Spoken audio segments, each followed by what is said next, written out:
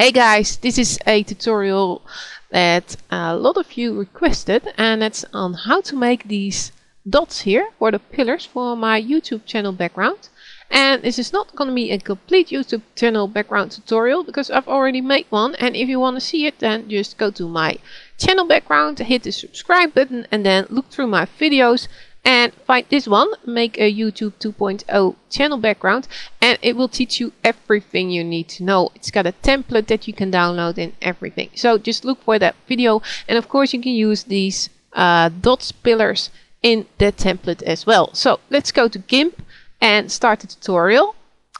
First you need to create a new layer in your layer dialog by clicking on this icon here and then click OK, and then go to your ellipse select tool and tick fixed aspect ratio and set it 1:1, and then we're going to make a perfectly round circle of the size of 30 by 30, or 31 is fine too. You can see the size in here, and then go to your bucket fill tool and fill it with this color, and that's F3783D3 or any color that you want your dots to be, and we're gonna fill it. And now go to select none and go back to your layer dialog and duplicate this layer, and now go to your move tool and move and click on your image once, and then move it down with your arrow keys, your down arrow keys, like this, and make sure there's some space in between the two dots.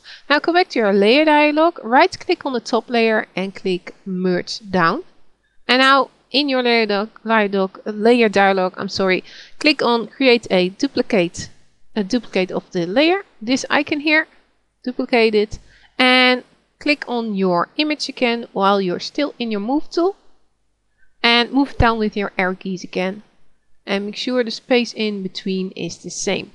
And now we can merge this layer, this top layer, down again by right clicking on it and clicking merge down.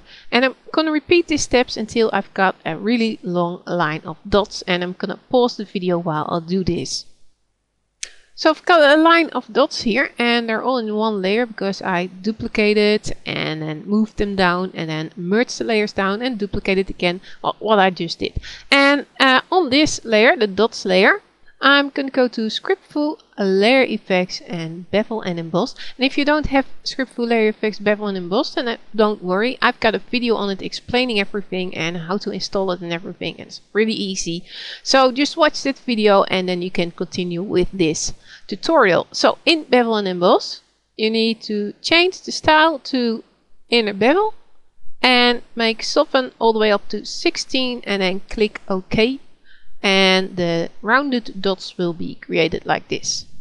And now go back to your layer dialog and again click on your dots layer here, and we're going to go back to Scriptful, Layer Effects, Bevel and Emboss, and this time the settings will be style outer bevel and soften still on 16, and the rest the same, and click OK.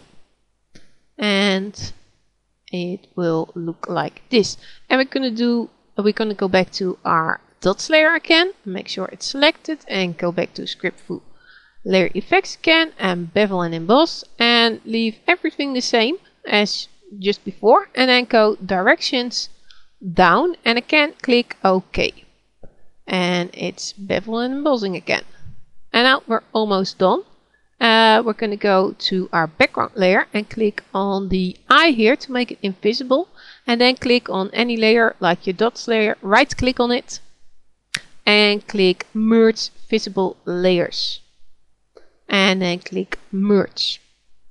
And now make your background layer visible again, and make sure you're on your dots layer and go to filters, light and shadow, drop shadow, and make sure your settings are like this, 0, 0, 3, and set the opacity all the way up to 100, untick allow resizing and click OK. And this creates the grayish sort of smoky effect on the rings. And basically now you're done. And this is how I made these dots, and you can of course put anything on your background in between, but you can use these dots as nice pillars on your YouTube background, or for anything else you like. If it's just that you wanted to know how I made them, and this is how. So I hope you enjoyed this, and if you're new to watching my videos, then maybe you'd like to subscribe and watch my other videos, or well, maybe not. Thank you for watching.